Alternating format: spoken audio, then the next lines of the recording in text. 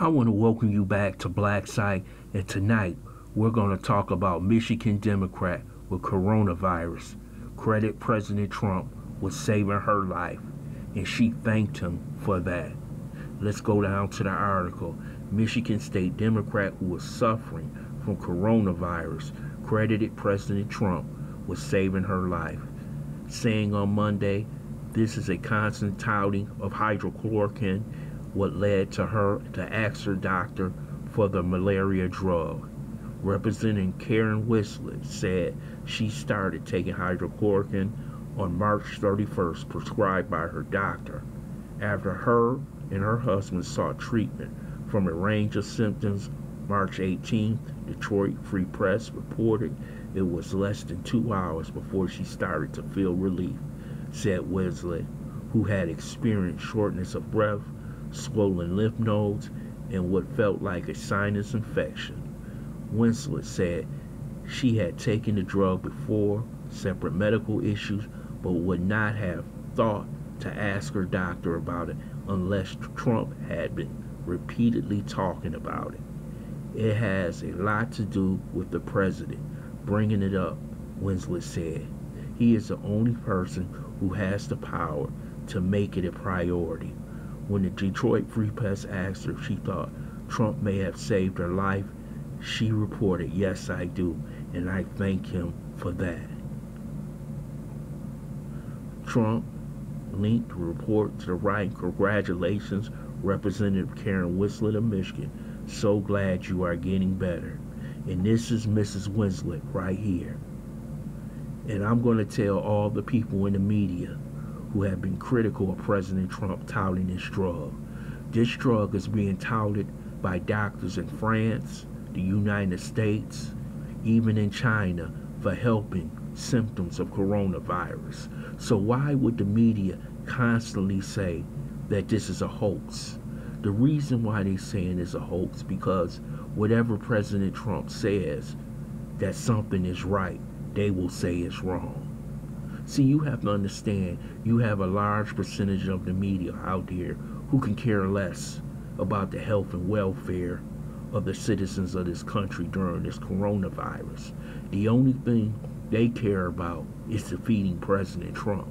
And like I said earlier in this video, this virus doesn't care what color you is, doesn't care what party you belong to, doesn't care about your sexuality.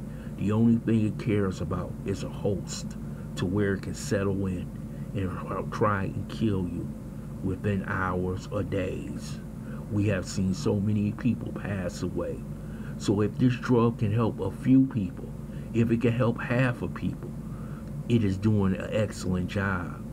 But we can't have the media constantly saying that this drug is some kind of a hoax. When you see a young lady right here who's African American, who's a Democrat, and said that this drug helped her, it's helped her and her husband survive.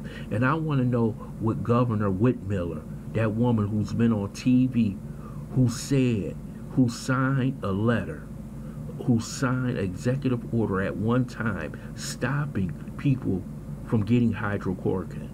Now she reversed it because of this young lady right here whose life was saved because President Trump wasn't scared to take the beating that he constantly takes from the media to promote a drug that has helped so many people. It's sad that the media in this country is willing to take sides on an issue that has no sides. The only issue that we have in this country right now is defeating this virus. And if anything can help us, anything, I'm saying anything, any drug, we should use that drug. We have no perfect drug right now that can save everyone, but if it can save half of the people, it would be excellent. So I want to thank Representative Whitsett for coming forward and speaking. She didn't have to do this, but she cared so much about other people's lives in the country. She could have been a Democrat who was screaming from the sideline, but she didn't do that. She stood up and she said, "Thank you to the president, someone she probably never supported, someone she hated, despised, but now she's thanking him for saving her life. That's what politics is all about.